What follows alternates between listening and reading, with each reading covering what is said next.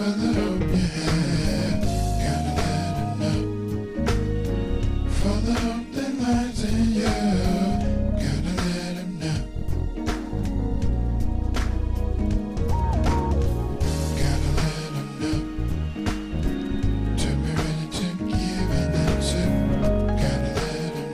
to Giving an Answer, the show dedicated to defending the historic Christian faith. I am your host, H.C. Felder. Today the topic is morality and technology. And to discuss with me, I have Dr. Kevin Staley. Let me tell you about Dr. Staley. He's actually a native of South Africa.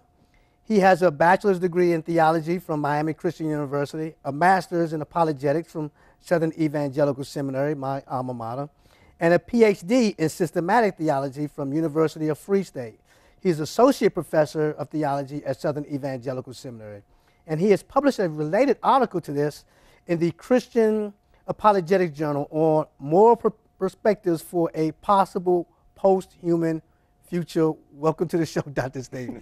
Thank you very much, AC. Good to be here. What did I miss? Probably maybe the most important part of my life, and that's my wife, okay. Susan. We've been married for 26 years, and she's a lovely woman. I hope for you to meet her someday. But actually, I did meet her. I met her at the Logos thing. Well, you did. That's right. Yeah. How could I forget that? that great training we had together.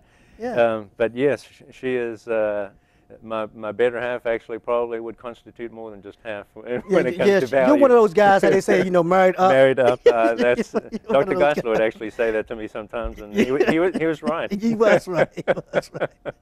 So it's a great honor to have you here. Thank you.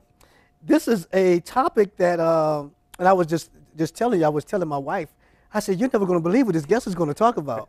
This is a topic, I've done hundreds of shows, and I've never done a show on morality and technology, on the type of stuff that we're going to talk about now. So I'm excited. Yeah, and it's a shame, and hopefully it'll bring about a change in what is talked about in the Christian community, because I think you'll see it's very important. Because ever since we've discussed what you're going to talk about, I've been thinking about it. Right. And I've been thinking about it, and I was like, wow, this is interesting. And I'm in IT.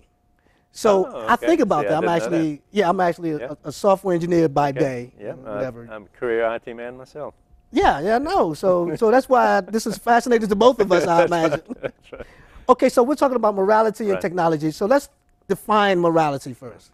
Just kind of simply put it, morality has to do with human behavior, human actions, and how we categorize them into two broad categories are good acts, bad, right or wrong. And so that's kind of what morality deals with, is human behavior, actions, and categorizing them in those senses. It's also important to kind of to remember when it comes to morality, we're not talking about it in a vacuum or in isolation. Human action and behavior emits from what I would say is the human heart, not the biological pumping organ, but that which shapes our ideas, our concepts, our actions, our will, emotions, those things that flow out of us, if you will, into how we interact with other, it sounds generic, but created beings, human beings, animals, living things. So it's not, it pertains to how we relate with these things around us. Okay, so then define technology. Yeah, this one's it's gonna sound a little convoluted, but bear with me. First of all, it's a distinct human cultural activity, so it's human activity in which human beings exercise their freedom and their responsibility to form and transform natural creation with the aid of, and this is kind of where technology now seems to, when we think of technology, with the aid of tools and procedures for practical ends and purposes. So, very clinical kind of sounding definition, but essentially it has to do with human activity that's geared towards taking natural created things and with the help of tools and procedures, processes that we might have, come up with things that we can use for practical ends and purposes. Ideally, tying it with morality, it should, ultimately should be that what we're doing is for the good of ourselves and for the things that we are forming and fashioning. So you gave a definition. Give us just like a brief history of technology. All right. This is going to be the Concorde jet okay. flyover. in previous talks, where I've started is the 1600s, not because technology and the way I've described it didn't exist prior to that point in time, but what we see in the 1600s is kind of a greater emergence, if you will, of not only human beings' interest in nature, but their ability to examine it. So in the 1600s, we see instruments coming into existence, you know, telescope, microscope, those sorts of things that allowed human beings to look more closely at nature, you know, that which is around them. And so that's what was going on in the 1600s. But as they began to examine nature and using instruments to examine it, so the focus fell on the instruments themselves and to make improvements to them. So now instruments became improved, and the focus of human ingenuity and creativity to make better instruments. Well, as you move into the 1700s, what you see now is a shift taking place. Human beings have, through the use of instruments, made discoveries. They've now seen things in nature that they didn't see before. But what this has given them the ability to do is, now that they understand nature a little bit better, it's given them the ability to exercise power over nature. And I'm not intending to imply that as a bad thing, but just that they're now able to control it, if you will, or better regulate what's happening in nature because they've understood it better. Then we move into the 1800s, and what we see is some of Newton's discoveries cast the universe, the cosmos, in a more mechanistic light. You know, we've looked behind all the cracks and corners and into the substance of things, and we haven't seen spirit. You know, what we've seen is just matter, or matter in motion. We've seen organisms.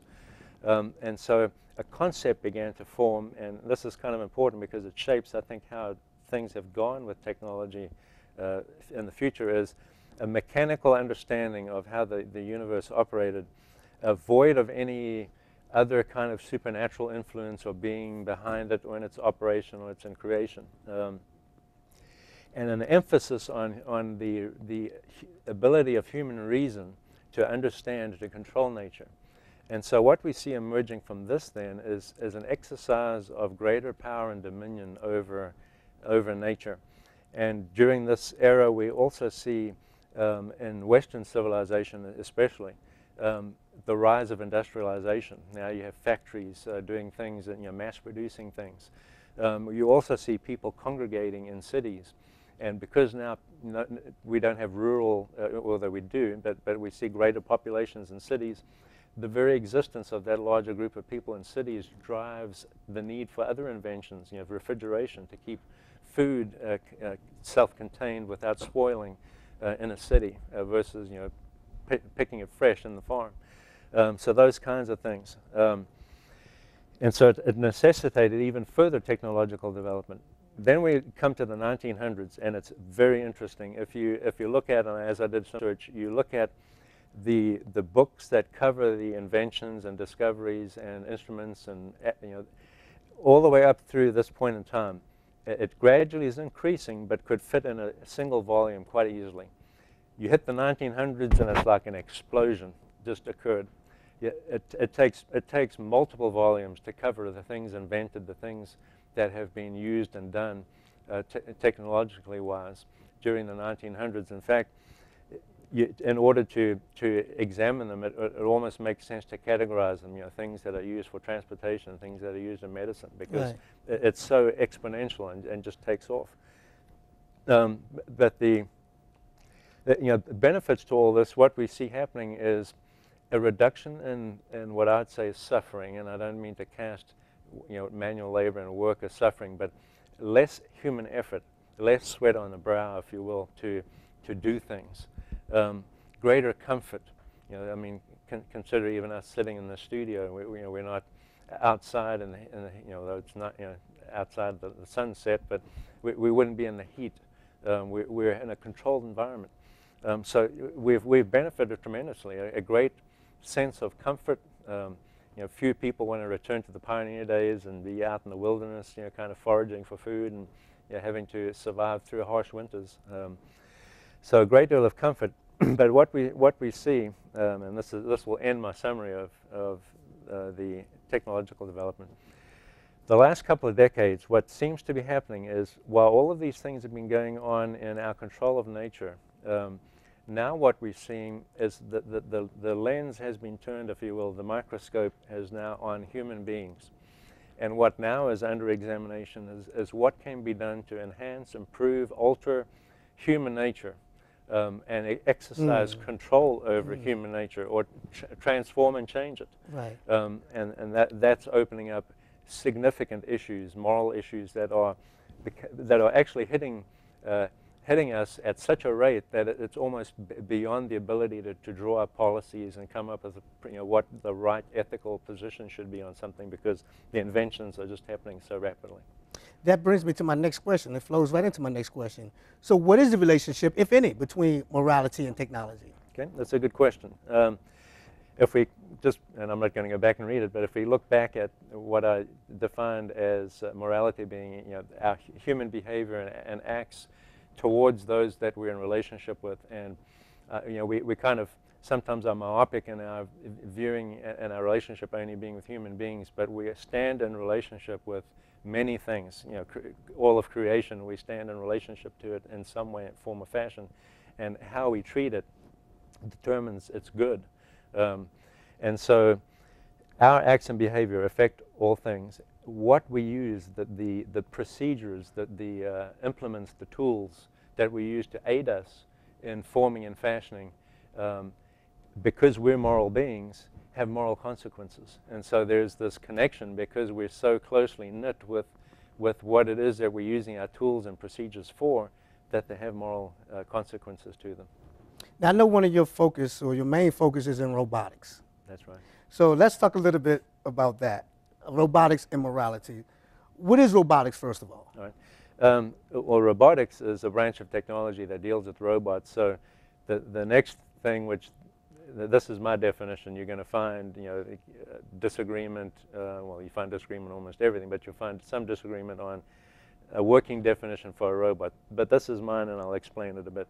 My definition of a robot is the mechanical, and we can put a parenthetical, artificial, the mechanical replication of biological functions. Initially, when I was thinking of my definition, I was going to say human biological functions. You think of a robot like on an assembly line that resembles a human arm, riveting, stamping. But even in today, there are inventions of robots on a small scale that would be able to reprogram DNA within an organism, and so it's not resembling a human function, but it's resembling some biological function. So that's why I kind of took out the human qualifier and just said biological function. So it's a mechanical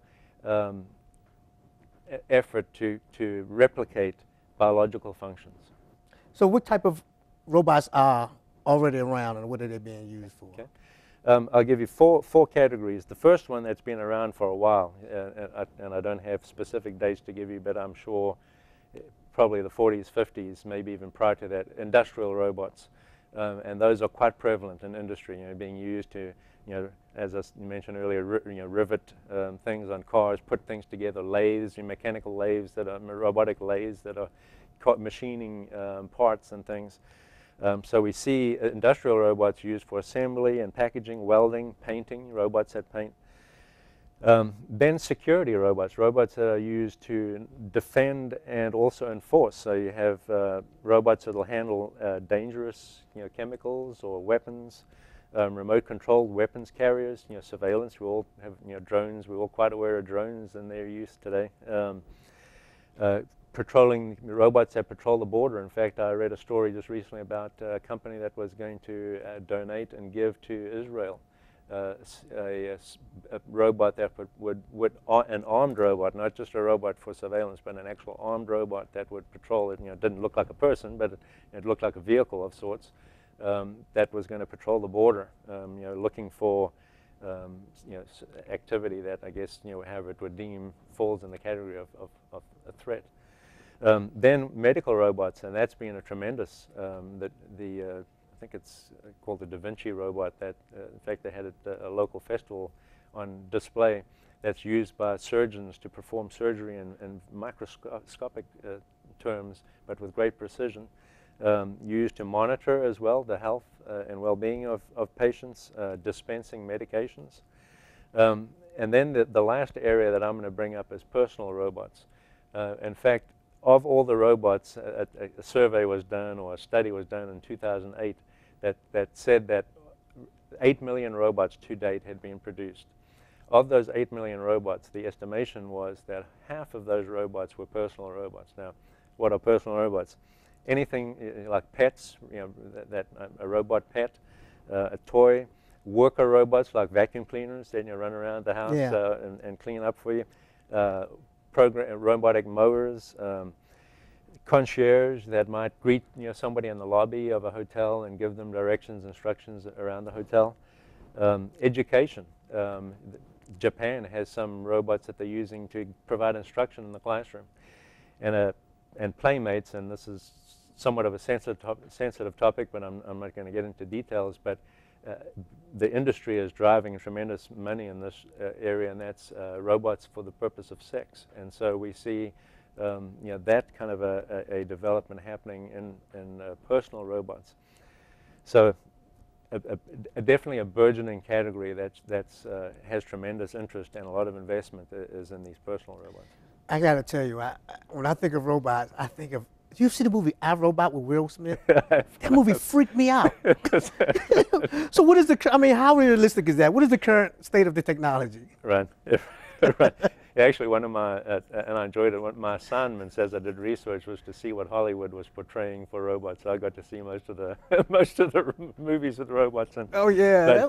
But yeah, I know, and that's where I try to bring a sense of realism to what realistically is going on in society today to these, and not just make it fantastic, because then people will think, well, that's not happening, so why is it relevant to me? But you'd be surprised.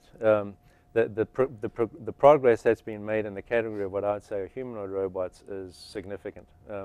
We don't have one that's functioning like you described, but Asimov is a robot that's produced by Honda, and that robot, in function resembles a human being.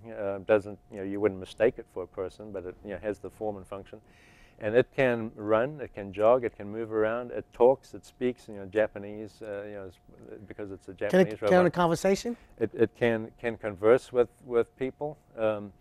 In fact, I watched one little clip where they had it at a show, and it was interesting to see the comments of the people who were at the show. One ranging from young people to older people, commenting, "Gee, I wish I had one, because I could talk to it and play with it and have it as a friend." I mean, it was doing a very good job. Wow. And so that's probably at this point the prime example of one. But there are many others, and there's a lot of research and a lot of money going into developing robots like that. So what are the more issues involved with robots? Probably some of the significant things about robots, especially those that are going to play more of a role in human society, is the question of autonomy, and that is when a robot reaches a state of development where we deem it able to decide on its own, so it's no longer controlled by human beings. That's one issue. That's one moral question: is should robots be autonomous? Should they be free at some point to do what it is that they would do? Another is the issue of responsibility. If I buy a robot and it comes geared to programmed to do certain things, but then I alter it and it does something that harms someone, is the manufacturer of the robot responsible for what it did, or am I, because of what I did in changing or altering it? That's one. And then the other would be what the ramifications are going to be of relinquishing control to robots or to artificial intelligence. I'm going to say appliances, just for lack of a better way of describing them. And for instance, there was a couple of years ago a very sharp dive in the stock market, and it was because artificial intelligence engines are behind some of the trading that goes on, and there was an issue. No one found what the issue was, because a system like that has millions of lines of code, and it's so complex. It's the product of teams of people. that there was no real known cause and flaw. And so kind of a humorous example is, I don't know if you've ever seen the show The Office, but there was one episode. Oh yes, I've seen every episode. There was one episode where Michael drives into a lake and he blames it on the GPS. The GPS told him to turn and he turned. And my point being, when we start having devices or robots that possess a level of intelligence that we come to trust and rely upon, what the consequences might be of either not being able to validate and verify that what they're doing is correct and accurate with no bugs or flaws. And we all have computers and we know how that is, that, yes. that there's flaws.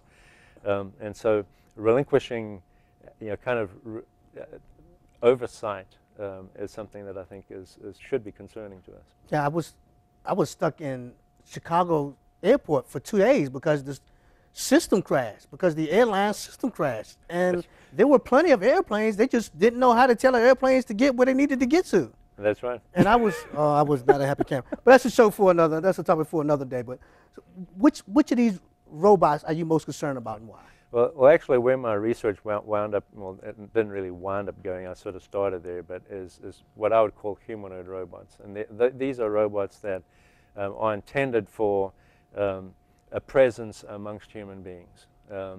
I'm concerned about that, and it's not because, I mean, if you work in a factory, there's a robot on the assembly line. It's not that, but what it is the intentional development of robots that not just function as human beings, but resemble human beings.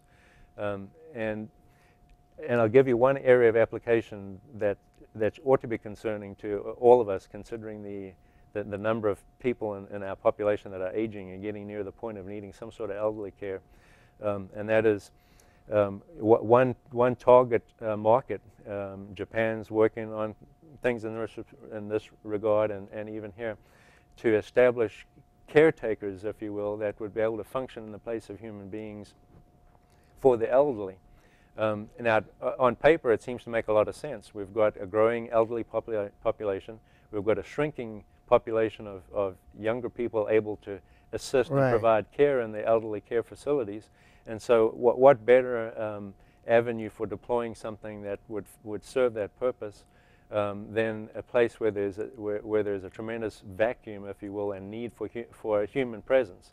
And that would be in caring for someone like that. And so, but that concerns me because, for a couple of reasons. One is that we're human beings, and we're wired in a way that we relate with other human beings, and that's how we ought to relate.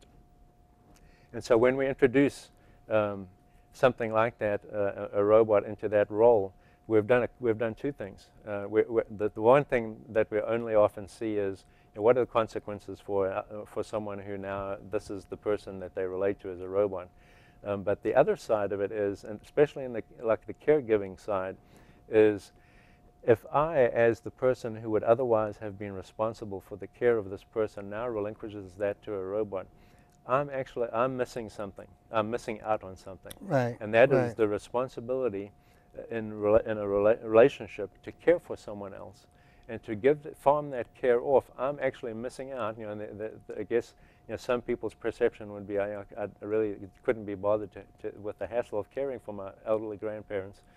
But the change and the impact it makes in the life of the caregiver to offer care is tremendous. And to give that up to a robot is to miss out on that development that takes place within us, within our character, within our relationship, to concede it to a robot. So that's just one, for instance, where I have a concern. It's very interesting you say that, and let me phrase this correctly, because I've been thinking about this, not as far as the robots are concerned, but as far as society is concerned in general. And what I'm trying to say is this: I look at our society and how everyone wants to be independent of everyone else.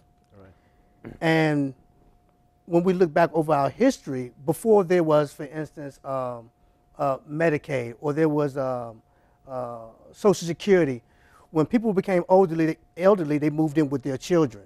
So you may have 3 generations in one household. you don't have to do that anymore because of Social Security and government benefits, but it takes away something from the family unit. That's right. The family unit no longer is as strong as it was because people aren't as close as they were because they don't have to be as much now. That's right. And so that goes along with what you're saying, is that where's this human interaction of me leaning on you, you leaning on me, us leaning on one another? That's one of the things that it means to be human, isn't it? Right. See, it's one thing, and my quick overview of technology, it's one thing to alleviate the burden that's upon us because of nature and the corruption that's in nature, and, you know, and the difficulty by which we have to come by things to eat and to clothe ourselves. And it's one thing to relieve that which is a burden upon us, but, you know, and I'm not discounting at all the value of work, but I'm just saying that in lightening the load, that's one thing.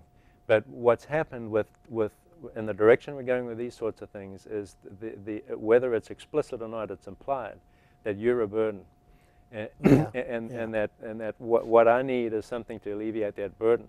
And when we start seeing one another as burdens, now in my book, we're getting into some very dangerous ground. I mean, we're already in a culture of death, as some ethicists have described it, where anyone that's perceived, you know, the elderly, if you read some of the news headlines and stories, elderly people are committing suicide because they feel like they're a burden on those that have better things to do.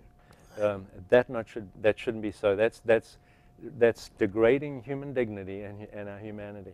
We only have a minute left. Could you give us what you would use as recommendations and why? For guidelines of this type of stuff. Right. Well, I really, the guidelines for humanoid robots are too extensive for me to cover in the time that's left, but I would like to say this to you and to the viewers, and that is this. We need to be, and you mentioned it earlier, it's that you haven't had a show on this before is not a bad reflection on you. It's a shame for the Christian community, and I don't want to be shaming people, but it's a disappointing thing, but it's something we can correct, and we need to correct, because we need to be looking at much more critically, wisely, from a biblical perspective, and we can bring other perspectives for those that wouldn't subscribe to a biblical perspective. We need to bring to bear caution and wisdom to how we use and deploy the devices that we're inventing.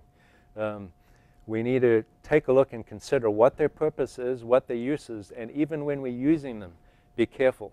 I'm sure you've run across, and I've been guilty at times too. You'll be in a public place where otherwise you would have had interaction with somebody, maybe in line at a grocery store, and what are they doing? They're stuck on their phone. Yeah, absolutely. And it could be an emergency, it could be something critical. But when our technology becomes an end rather than a means to an end, and we start to relate to it rather than through it, we're missing out on what I think we're designed to be, and that's relational beings. That's a great note to end on. I want to thank you very much, Dr. Staley, for talking with me about morality and technology. Thank you. And that will end this episode of Giving an Answer. Be sure to join me. And until then, goodbye and God bless.